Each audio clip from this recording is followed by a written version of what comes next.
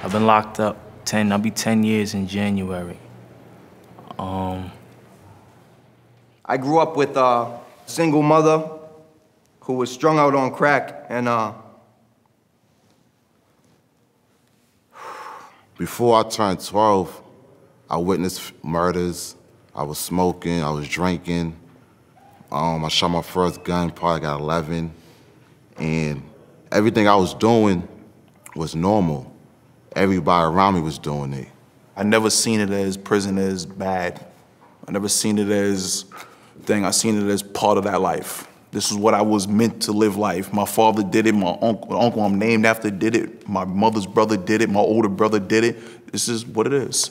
I know I understand what led me down this path. Poverty is a problem. It destroys families. It creates a harsh reality for one to live in. So I like to say, knowing that the odds are against you, use this rage for motivation. Only then we'll be able to break the vicious cycle of racism and a modern day slavery, which is dressed up as the justice system.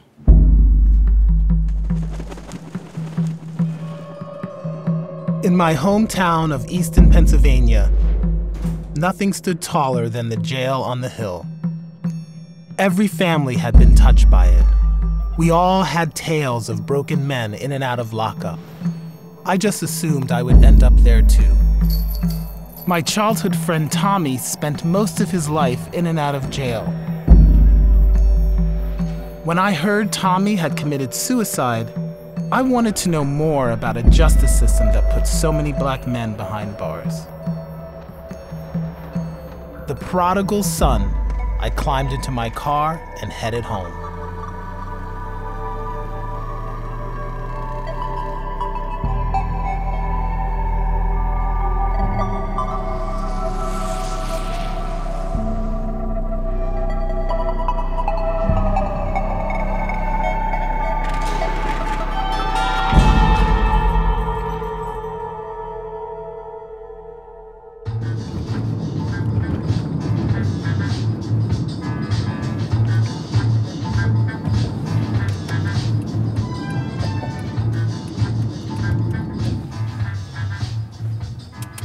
So this is my house. Wow. This is the house I grew up in. So this corner here is where I would catch the school bus, and the first day I moved to this house, I was standing on the corner and the paper boy walked by and called me a nigger.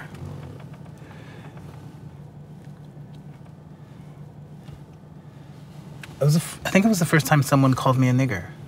And his mother said, don't do that because those people burn our house down. Back in high school, my friends and I were already skilled in trading narcotics. Breaking and entering. We were taking what we wanted from rich white college boys, unconsciously stealing back what had long ago been taken from us. I always drove the getaway car. My best friend Tommy rode shotgun. We were young and smart, rushing fast down roads leading us closer and closer to that ominous jail on a hill. I left Easton for freedom, while Tommy stayed, trapped in the prison system.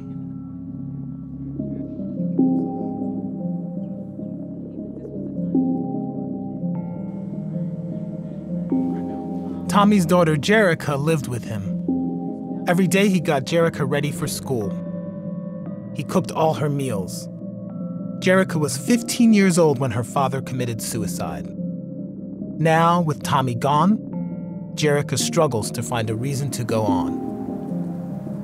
He died alone, by himself. I just blacked out. That's what traumatized me, I think. It just didn't make sense because it's I just talked to him. He was just telling me what he's gonna cook when I get home, and I got his tattoo name on my arm. So I feel like he's still kind of still with me. He's still there. I still talk to myself, talking to him. Like when I go to church, I feel like I'm talking to him sometimes. Of all my friends growing up, Tommy had the most discipline. He wasn't a thug. It didn't follow that he'd be the one who ended up in so much trouble. But that's the cruel catch of the system. It only takes one time.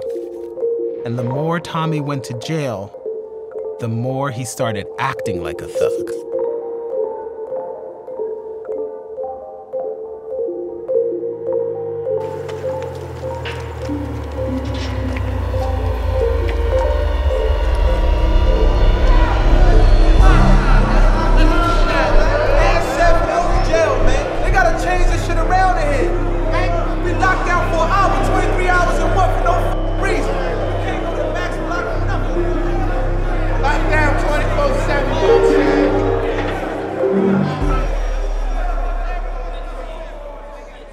How many inmates are in this jail? Currently, we have 746 inmates. You know, so you're over here. It's a little tense. It's loud. Your hair on the back of your neck stands up a little bit. You can hear a housing unit not too far away getting a little rowdy. What's going on? There's a few individuals that are maybe having a verbal altercation right now. We have a few officers going to go check it out right now to see what's going on. You know. So if anything would happen to go, you know, if we happen to have a fight or anything, just make sure you step to the side. Although I knew the statistics, seeing so many black men in cages made me furious. So when did you get in here?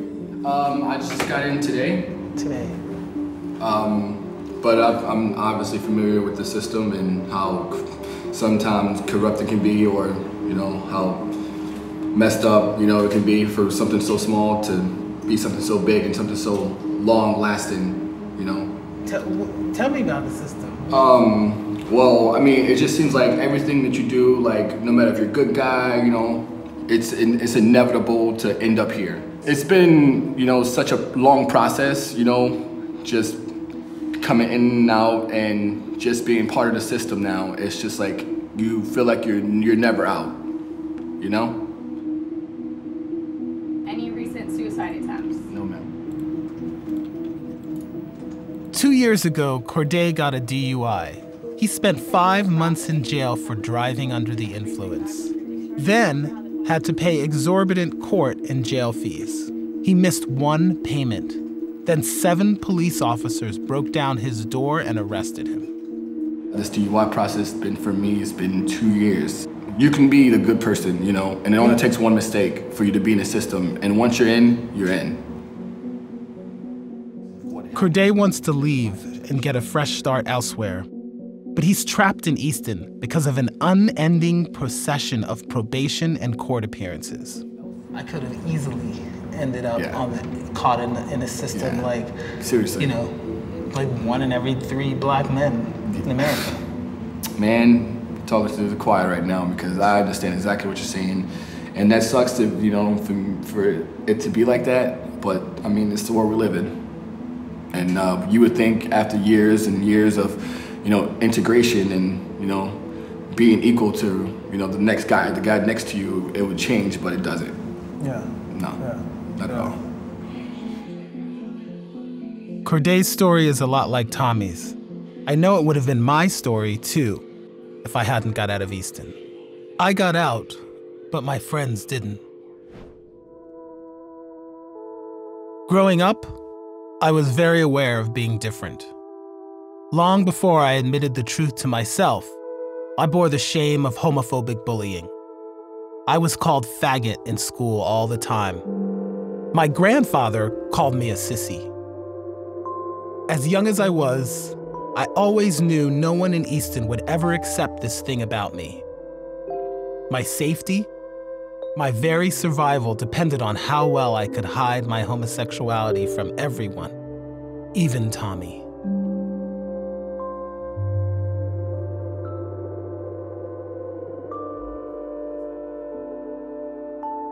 When I packed up and left home, it was in search of other people like me. In the 1980s, Every closeted kid in every small town in America knew that gay people lived and breathed in the openly queer pulse of New York City. When I left Easton, I never looked back. The irony is, homosexuality may have saved my life.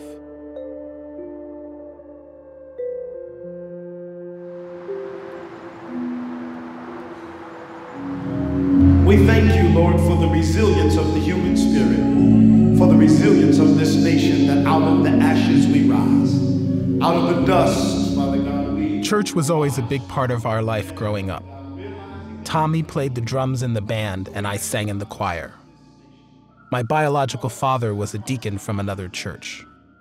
When my mother and father met, they were both married to other people. They had an affair. My father chose not to acknowledge me as his son. I felt abandoned by him. After my mother left Easton, I had no reason to go back. Being there brings back all the demons I thought I left behind. Hi. Good to see you. Good to see you. I'm happy that you came back to see everybody. Yes. You too. I have a nephew who's been incarcerated. He's gonna be in for 13 years. You're a correctional officer? Yes. Wow, so where are you? At Sing Sing Correctional. You're at Sing Sing? Yes. After church, I had lunch with Tommy's family. How many of you know someone who's been in jail? Who don't? Everybody. I've been in jail. What? Yeah. Wait a minute, you've been in jail? Yeah. In the county jail? Lehigh County, yeah. Wow. Center, where they center at? Mass incarceration has become an accepted part of life for poor people and Black people in America. It is so entrenched in our nation's identity that we take it for granted and accept it as the norm. Its roots are buried deep in our troubled history. When slavery was abolished in America in 1865, the United States Congress created the 13th Amendment to the Constitution, which essentially redefined the parameters of slavery. Neither slavery nor involuntary servitude, except as a punishment for a crime, whereof the party shall have been duly convicted, shall exist in the United States. This clause has allowed Americans to continue to enslave Black people and poor people for over 150 years. Today, America has the highest incarceration rate in the world. Our jails and our prisons are mostly filled with poor people and people of color.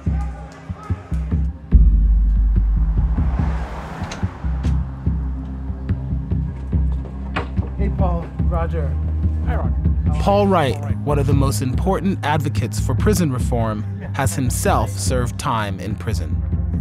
I was in prison because I shot and killed a drug dealer during an armed robbery. He tried to shoot me and I shot him. But the point there was to get the point across to me that I shouldn't be robbing drug dealers. They could have made that point without 17 years. And I was really surprised when I went to prison at basically the brutalization, dehumanization that prisoners are subjected to. And one of the things I thought about then in 1990, which 27 years later I still believe, is that if Americans knew what was happening in prisons and jails with their tax money and in their name, they would demand reform and they would demand change. The cost of running the criminal justice system is also enormous for the rest of us. State governments pour money into it, spending an average of 5% of their local budgets on correctional institutions. The federal government spends a whopping total of $265 billion a year, essentially paid for by taxpayers.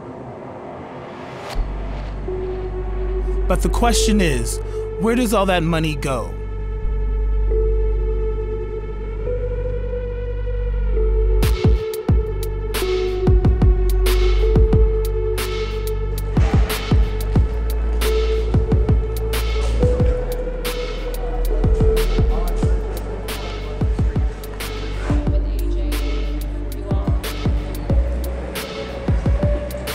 So tell me what you do and where we are. So I'm the executive director of the American Jail Association, the only organization worldwide that we're aware of that focuses exclusively on the men and women who operate and work in our nation's jails. Right now we're on the show floor of our conference. This is where vendors showcase their products and services that are used in jails. Everything from clothing and food to medicine to security systems. If you run a jail, it's like running a city.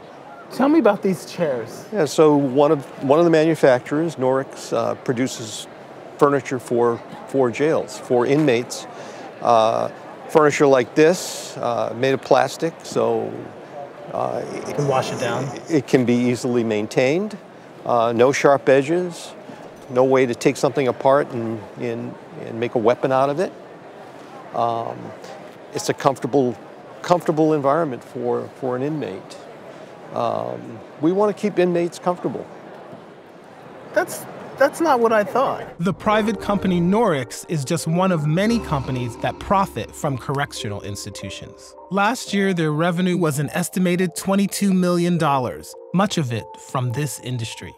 I'm starting to see why this $265 billion a year industry makes it so hard to change the system. Basically, the United States has done a good job of creating a self-perpetuating prisoner machine. And one thing to look at is their jobs depend on mass incarceration.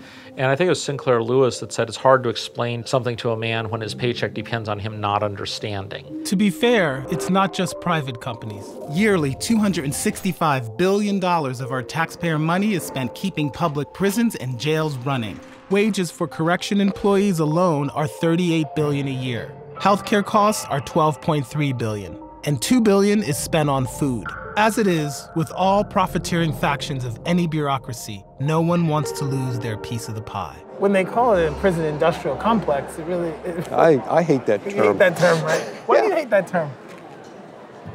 Because don't look at it that way. I mean, we're not manufacturing automobiles. We're not...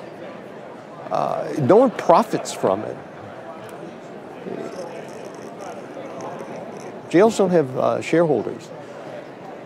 We're not traded on Wall Street. The companies, some of them. The companies that are part of all of it. $265 billion a year in taxpayer spending means a sure profit for companies like Securus, who charge hiked up fees for prisoners to use phones to call their loved ones.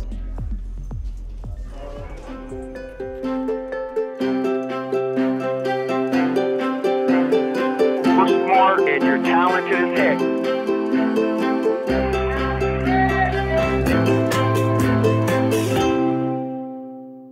For individual families, it's not uncommon for them to pay upwards of $500 on average a month. But you're talking about the most economically vulnerable families in our society. So they are being weighted with the burden not only of a loved one who might have been the primary breadwinner. Now that breadwinner is gone, and now that family is, in essence, being overly taxed. Okay, we're talking about a phone call. We're talking about a phone call. The fees that inmates pay for everyday services are several times what we pay outside of prisons. And companies like Securus continue to see their profits rise at the expense of disproportionately poor and Black inmates. There are a number of companies that profit from the poor that end up getting locked up. Whether it be the telephone companies that profit from usurious telephone rates, the companies that manage financial flows to and from people in prison and their families, food service companies. There's a lot of money to be made in this industry. I'm also complicit. Yeah. Yes. In this particular account, you have 3 mutual funds, and we can look online, see what those mutual funds are invested in, and see if they are involved in some way profiting from the prison system. Okay. So, I'm looking for Corrections Corp of America. And there it is. Yeah, it seems crazy, doesn't it? It's so mind-boggling. Yeah. It's very warped. It may be time to tell your financial advisor that there are certain issues that you'd rather not be involved in. Yeah. And to think that I'm an investor in that, unknowingly, is even more disturbing for me. Because I keep going to people and saying, is this some giant conspiracy? Is it? And they're like, no, it's like everyone, it's just the way things are done. So from the prosecutors to the DAs to the judges to the magistrates, everyone to the COs they're just all part of a system that works. It's an industry. Yes, although if you look back, 10 or 20 years ago or longer, I think it was almost, they knew kind of how it was going to end up, right? And they didn't scale that back. I think there were concerted efforts to not do anything about what was Why do you think that is? Institutional structural racism. I mean, that's the only explanation I can see. William G. Otis is a law professor and former federal prosecutor who was recently nominated by President Trump to the United States Sentencing Commission. Oh, as a conservative, I have some misgivings about government's effectiveness and wisdom, but government doesn't get everything wrong. Every now and again, it will get something right. There are many more people in prison now than there were during the 60s and 70s. There are about 2.2 million people in prison. You get to mass incarceration not because of rising crime levels or crimes that people are committing, but also by criminalizing more and more behavior and more conduct. So it took the United States from 1776 to 1990 to lock up its first million people. Then the prison population doubled between 1990 and 2000. So it took us 10 years to lock up our second million. In the 1990s, prosecutors began prosecuting felony charges at twice the rate they did before. What they point out less frequently is that we've gotten something for that. It is not a mistake. And it's not just a happenstance that we have so much less crime now than we did in the early 1990s. Why do you think America, I'm trying to understand why America has the largest incarceration rate in the world. Why do you think that is? It's the crime rate. That's what the crime rate affects us all 326 million Americans. And if you want to avoid incarceration, it's actually easy to do so. And you don't have to be a lawyer, and you only have to know 4 things to avoid incarceration. Don't steal stuff. Don't cheat people out of their property. Stay away from drugs. And resolve your disputes without violence. If people follow those 4 rules, the prison population in this country will shrink to nothing. We have widening gaps of inequality in this country, and I view mass incarceration as a tool of social control. What are they controlling? Poor people. I mean, the criminal justice system in this country is literally, its only real function is containing and controlling poor people. What's the threat of poor people? Social change and political change. Poor men of color in particular are the foot soldiers of revolution and change in the world. And in this country, they're viewed as a threat.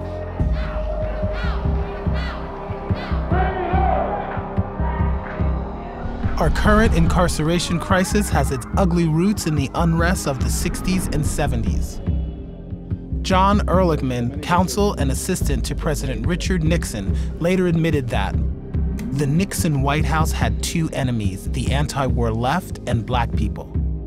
We knew we couldn't make it illegal to be either against war or black, but by getting the public to associate hippies with marijuana and blacks with heroin, and then criminalizing both heavily, we could disrupt those communities. And so, that's what they did. I think it's just a continuation of the deprivation and oppression that poor black people have suffered in this country for the last 500 years. What is needed is the right parenting, to teach the right values. You know, I haven't met you before today, but I would bet a goodly chunk of change that you didn't become a successful person, an independent filmmaker, because your parents just let you run wild and didn't care about checking your homework. You avoid crime and you avoid scrapes with the police because your parents teach you to respect other people, to respect their right to be safe, and to resolve your disputes without violence. And if you want money, go earn it. Get a summer job. Bill Otis's ideas are very popular with the Trump administration. I will restore law and order to our country. And when you see these thugs being thrown into the back of a paddy wagon, you just see them thrown in, rough. I said, please don't be too nice. Like when you guys put somebody in the car and you're protecting their head, you know, the way you put their hand over. Like, don't hit their head and they've just killed somebody, don't hit their head. I said, you can take the hand away, okay? Donald Trump has decided that mass incarceration is a good thing, and we need to increase the number of people in prison and increase prison sentences and turn back the clock on prison reform. Jeff Sessions, a relic of the racially segregated Jim Crow era from the South, is leading the charge to lock them up and throw away the key. Today I am announcing that I sent a memo to each of our United States attorneys last night establishing a charging and sentencing policy for this Department of Justice. But it is important to note that unlike previous charging memoranda, I have given our prosecutors discretion to avoid sentences that would result in an injustice. Sessions has told federal prosecutors to ask for the most serious charges and harshest sentences against defendants.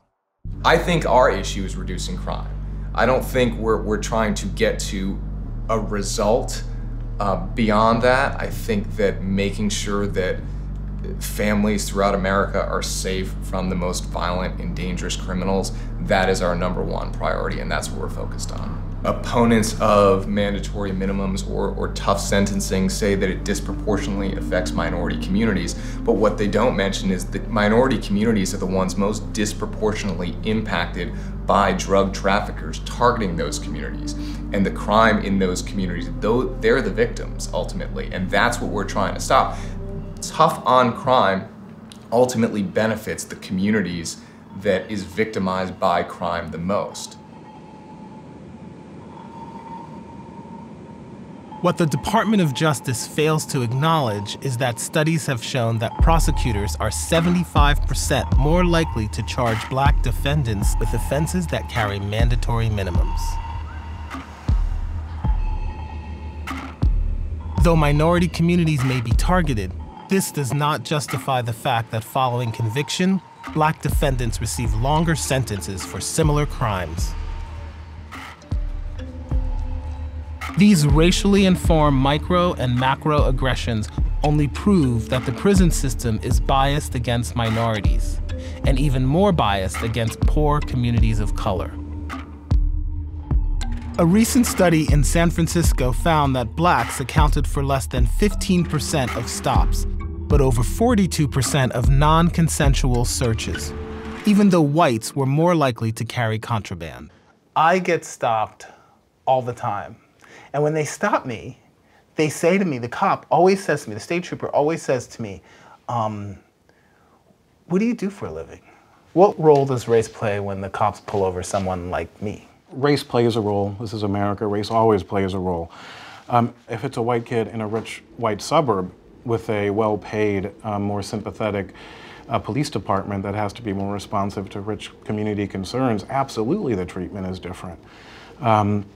Policing is local. The courts are local. So all that matters. And so again, we're talking about systemic problems of income inequality, of segregation. Those problems are very real, but it seems like we don't want to focus on that.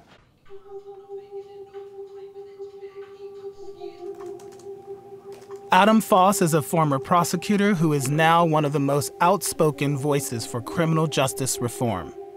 I saw this system playing out that disproportionately affected people that look like us, and in a really, really negative way.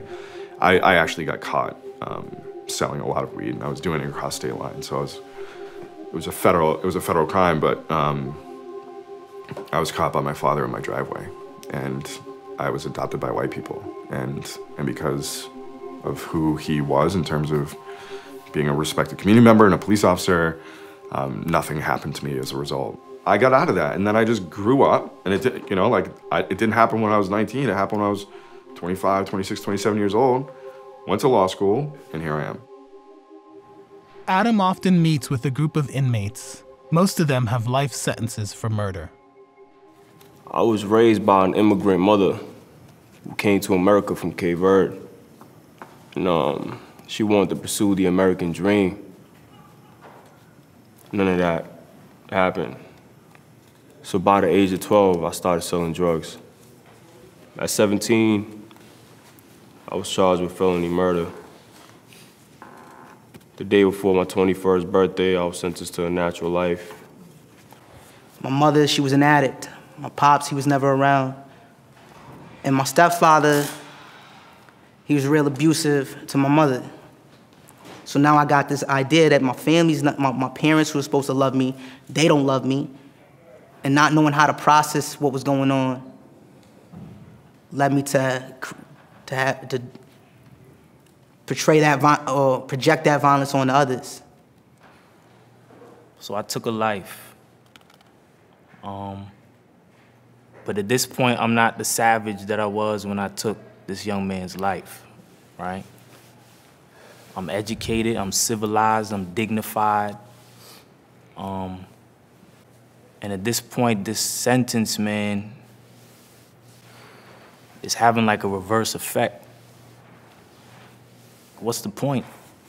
In prison, you're taught to put on body armor to keep people away and to protect yourself, and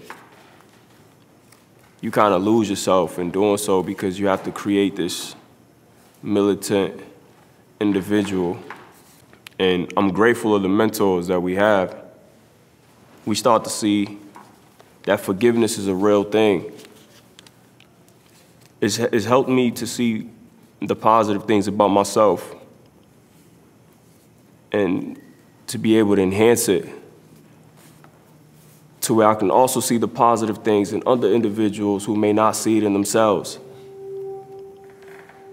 The names that they use: killer, gangbanger, drug dealer, monster, nigger.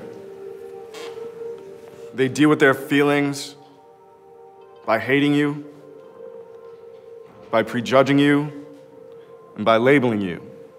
And it's really, really easy to do that when we stick you as far away from your community as possible, behind walls that we can't see over and neither can you. I've been with them for 5 years now, and I've seen what prison has done to them over the course of that 5 years. I mean, they've grown, they've become men, they've really atoned through this restorative justice process, but you can see the patina of prison. That's been 5 years. Those guys have another 50 to 60 to go.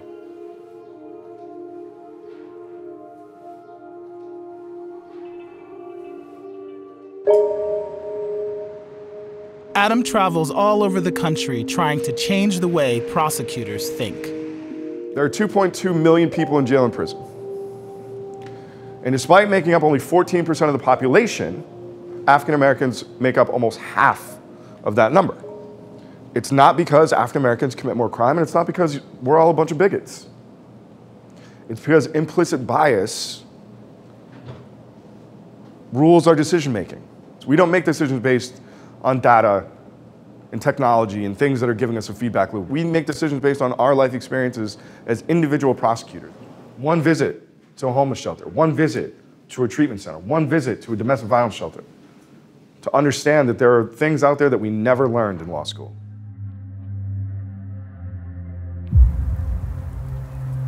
The police, prosecutors, judges, and probation officers don't make a dime off of prisons. We have no incentive to send people to prison. The reason that we do is that that's the tool that we were told will make us safer and make people better. Prison is a supply problem. If they don't have the supply, they can't run their business. And they have no way of actually taking people from the street and putting them in the building. It requires the police, it requires prosecutors, it requires judges, and it requires probation officers.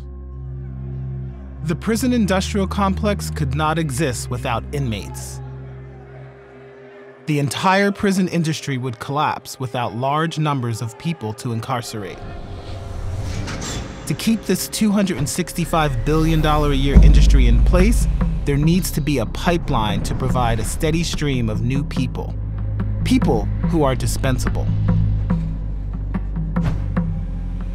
In the history of forced labor in America, those without power have often looked different from those in power. Arresting those people who don't have power is the very first step in filling jails and prisons. When the police officer puts the handcuffs on a young black man, chances are he has entered the door of no return. The bureaucracy of mass incarceration has grown into a monster of many heads. Locking up large numbers of people began as a way to control black activists during the civil rights movement of the 1960s. In the 1980s, black behaviors were criminalized as the war on drugs focused on crack. By the 1990s, with widespread racist fear of super predators, there were so many people incarcerated that prisons became an industry. Now, that industry has become so lucrative, so far-reaching, that the moral issue is complicated by the financial issue. After the shooting of Michael Brown by a police officer in Ferguson, the U.S. Justice Department investigated. They found that the local government was using unnecessary fees and fines in order to extract large amounts of money from poor and black people. This investigation found a community where local authorities consistently approached law enforcement not as a means for protecting public safety, but as a way to generate revenue. The judge is the one who administers the final push in the prison pipeline. Incarceration, it's sort of embedded in our society. That's sort of how we treat people. What, a judge who's running for election has to say when he's on the stump. It's what, right? And changing those is really hard. The worst of the worst. Rapists, murderers, let off easily. Being weak on criminals is dangerous. Bill O'Neill expressed sympathy for rapists. It's no secret that being tough on crime looks good at election time for a judge. A recent study found that the more TV election ads there are, the more likely judges are to rule against criminal defendants.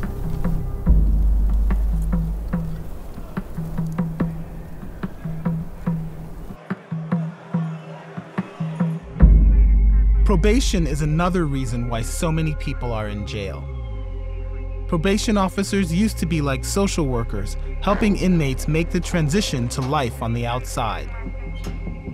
But over the last 20 years, they've become more like law enforcement officers. There are so many people sitting in jail for probation violations, which a lot of the time are not new crimes. 76% of prisoners who are released are rearrested within 5 years, many for probation violations. So when you go on probation, you have general rules that you have to follow. Let us know where you live, let us know what your phone number is so we can contact you, get employment, get housing. None of those things, if I don't do them, are crimes. If I choose to not have a job, that's not a crime. If I choose to hang out with my friends, that's not a crime. If I choose not to get an education or to smoke weed, those aren't crimes. And yet, as a prosecutor and as a probation officer, if you do those things while you're on probation, I can send you to jail. And that's a dirty little secret that we don't talk about, is how that functions. I've met many others who are in jail simply because they cannot afford to get out.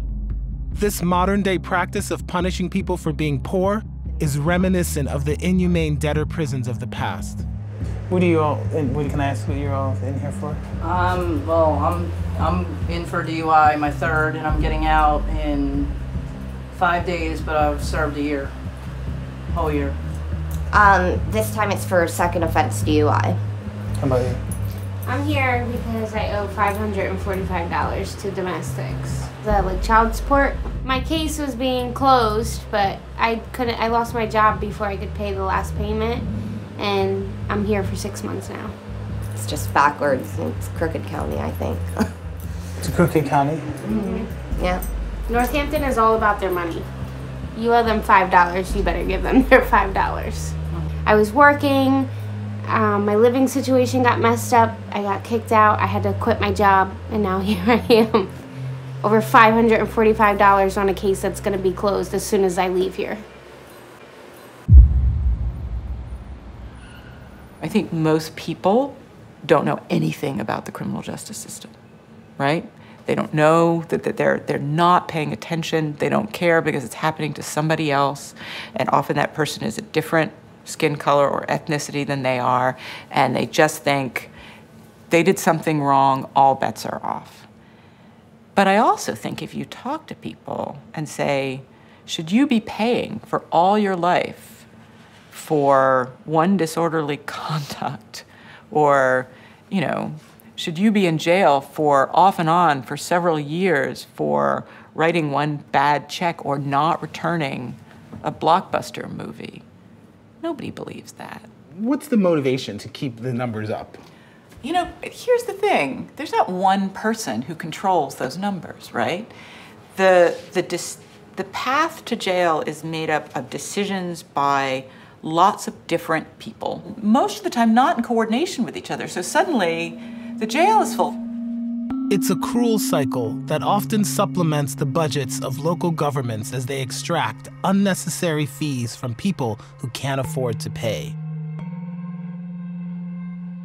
As a person on probation, you pay the government to be supervised. So it was $65 a month when I was a prosecutor. I think it's up to $90 at this point. But when you're a young black male who has no employment opportunities and you have kids and you have no education and you're caught selling drugs to make money, you go through all of this stuff. We make it harder for you to get a job, harder for you to get a house, harder for you to get any financial aid, harder for you to get services. And then you have to pay for that. And so what do you think is gonna happen? Like, how did we, when we created this system, think this will be a good way to keep people from committing crime?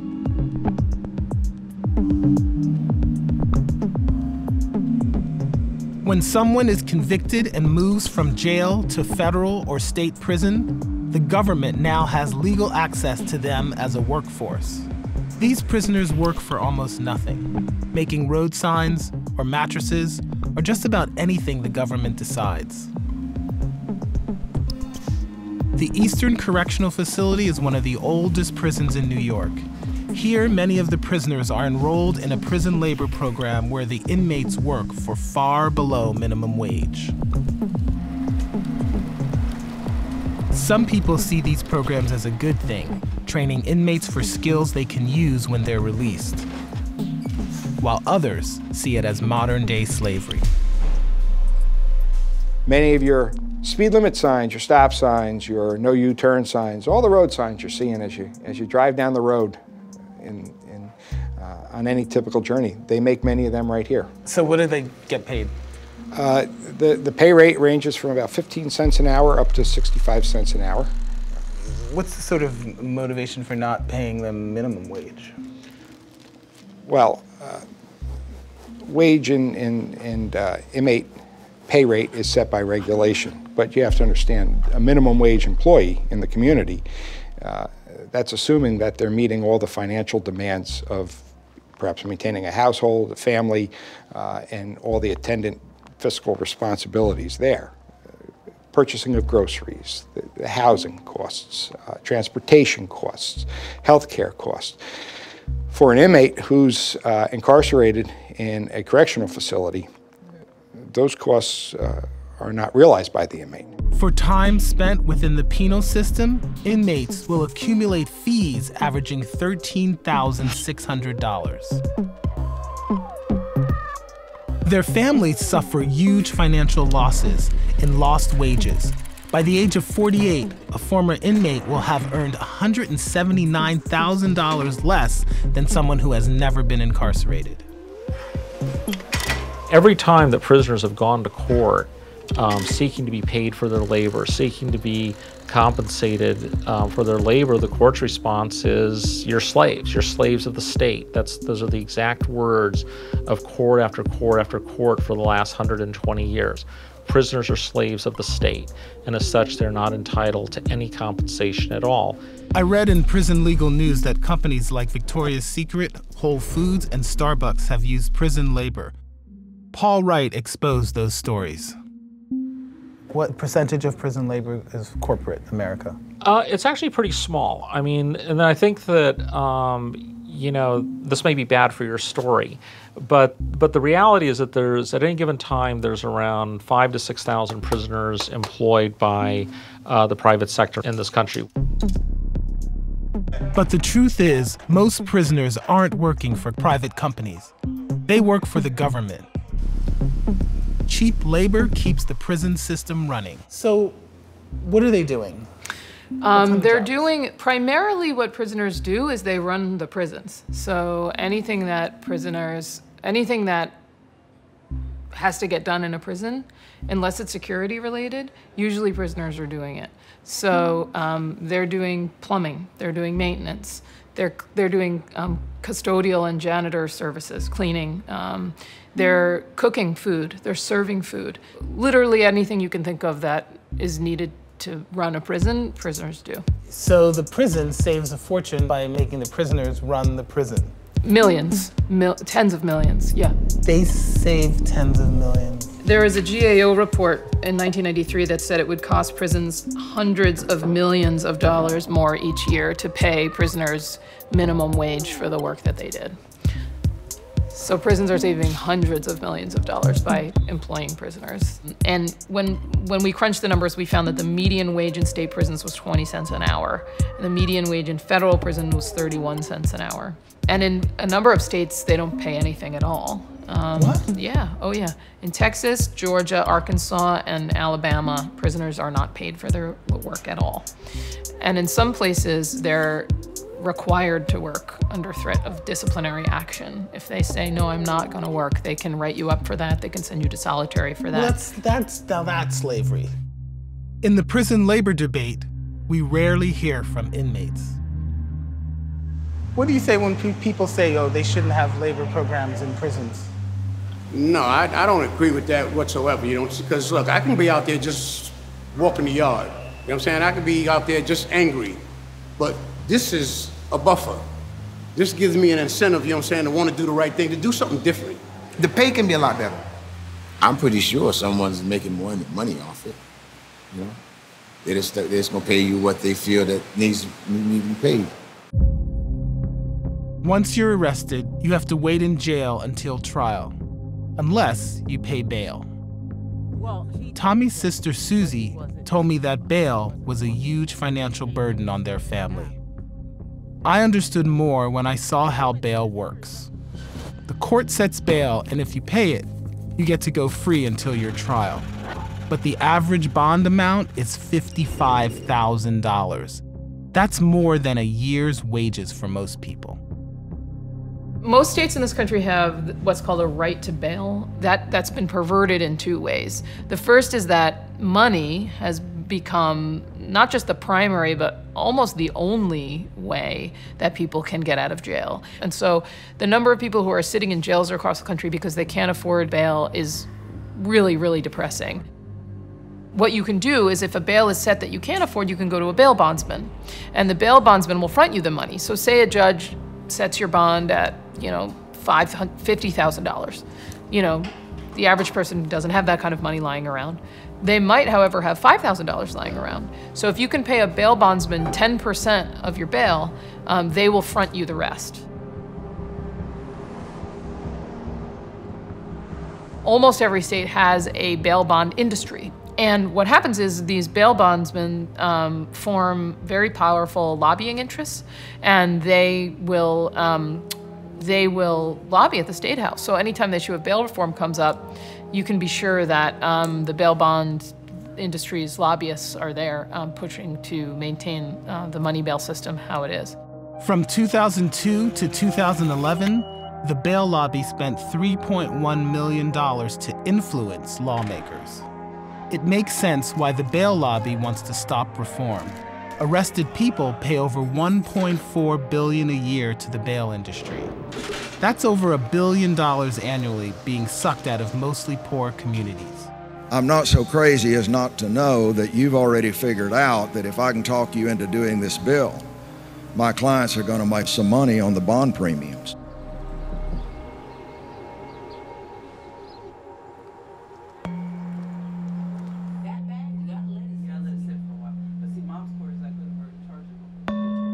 Like, instead of playing with dolls and having a normal little kid childhood like I wish everybody else could have, I used to like have to hide beer and like beg the cops not to take my dad, and it was bad.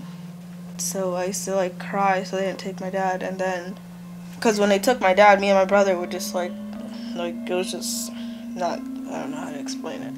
It's like, I don't know. It was bad. Sis, how much time did Tommy spend in jail? A lot. A lot. Tommy... Like every month, every couple months? It was more than every month. So the jail never got him any help or treatment? They would just throw him in jail? They just throw him in jail. But what they did was they put him in what they call a bubble up there. If they think you're suicidal. And I guess they put you in a paper gown. And you're up there, and as other people in the prison are in there, they can walk past and see you there. In Northampton? In Northampton County. But he was in there for quite some time. They kept him medicated. He was so medicated that a lot of times he didn't know his name if you called it. But this went on for years. It went on literally for years. If Tommy were alive, it would break his heart to see what is happening to his daughter, Jerica. She has missed so much school that she might have to drop out. So dark. The psychological trauma of jail isn't just shouldered by the person in prison. The families of the incarcerated bear much of it too. Watching Jerica weep for her father triggered a deep well of sorrow I shoulder as a Black person living in America. The system exploited Tommy. He might still be alive if the courts were designed to rehabilitate instead of criminalize. One of my best friends from high school, Tommy spent his whole life in and out of the county jail. He never got any treatment. And I didn't understand how that could happen, and I wonder how many other Tommys there are. You're right, there's a lot of Tommys out there. I mean, they should not be spending time inside of our institutions. They need to be inside of hospitals where help can be provided. Mental illness is real, and there's a real problem inside of our jails. In Miami-Dade, 62% are classified with some type of mental illness. So if we figure out a way to treat that issue or divert them into the proper resources in the community, then our numbers go down and we can better service those inmates that are inside of our system for something other than that. That's a massive number, and I had no idea. Jails serve a need because there are ills in our communities. We understand that. And there's some bad people out there, I get that. But not everyone needs to be in jail. I mean, jail should be the last stop for an individual who we've exhausted all means as a society. And if you look at it just from dollars and cents, would you prefer to pay a jail system $200 a day in order to house this person? Would you prefer, and them returning them back to you within a matter of days sometimes? Or would you prefer to spend your money on a diversionary program or a mental health scenario where they can get the treatment and they'll never end up in that street again? So it's costing us money. It's costing you money. I would argue that it costs you more money to house the wrong person inside of a jail system than to get that same individual treatment. It's kind of like, you must have the only job where if you guys are out of work, it's probably a good thing for society. Absolutely. Isn't that kind of weird? That'll be a pink slip I'll gladly accept. How much of your job when you were a police officer did you spend dealing with mental health issues, people with mental health issues? Significant part. I mean, sometimes it's hard to tell, especially when it overlaps with alcohol and with drugs, but also just general family crises. I wish police didn't have to deal with people in mental crisis. Yes, cops could and should be better trained in dealing with mental issues, but at some level, I don't think that should be the officer's job. The idea that we've even equated mental health care and is linked to mass incarceration is again another moral strike against us as supposedly civilized, humane people. Can you imagine a worse treatment program than jail? The correlation between mental illness and incarceration is truly frightening. Starting in the 1970s, the numbers for mental hospitalization plummeted while the incarceration rate of people with mental health issues skyrocketed. It shouldn't be the responsibility of the justice system actors anyway to be the primary, the first responder for people with mental illness, for people who are self-medicating with alcohol or drugs because of depression or trauma or all of this kind of stuff. It shouldn't be the criminal justice system, but that's what we've got. And so a lot of the work around reform is how do we make that system better at spotting those folks and finding alternatives to get them out.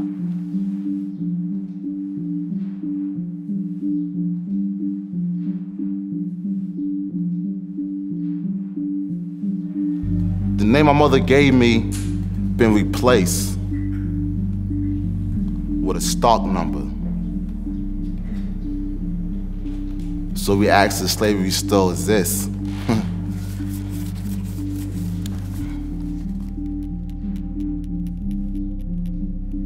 The amount of punishment crosses a threshold and becomes vengeance. And when it crosses that threshold, it starts to impact us in a way that was not the intent. I'm no longer sorry, I'm no longer remorseful. Now I'm angry. And my anger manifests into violence, and now I'm worse than I ever was when I came in. What is the jail for, right? Come to a decision, then say, all right, let's look who we've actually caught in that jail. And if those don't match up, how do we get those people out? And so there are a whole bunch of things that can be done at each of these decision points. Up to a certain point, incarceration deters crime. And then after that point, it either doesn't deter any further crime, or in fact, it causes more crime. We seem to spend a lot of time and money trying to make people a lot worse. And I think that comes down to one of the core things is I think the real purpose of American prisons is really to destroy people, destroy them as individuals, destroy them as functioning members of society.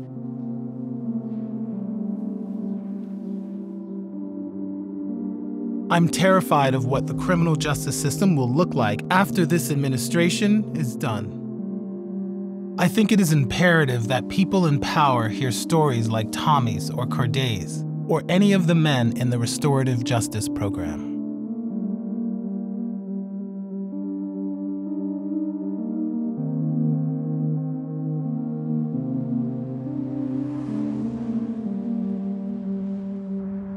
I keep coming back to the jail on a hill.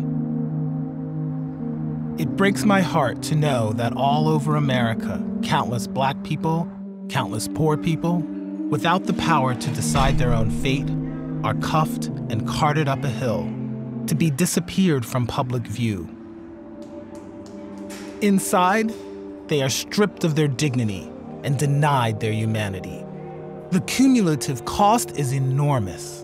In lost dollars, in lost opportunity, and lost lives. If we allow this cruelty to take place away from our gaze, we compromise our humanity. If we're able to look at it as it is happening and do nothing, we become inhuman. We cannot turn away from what we have done.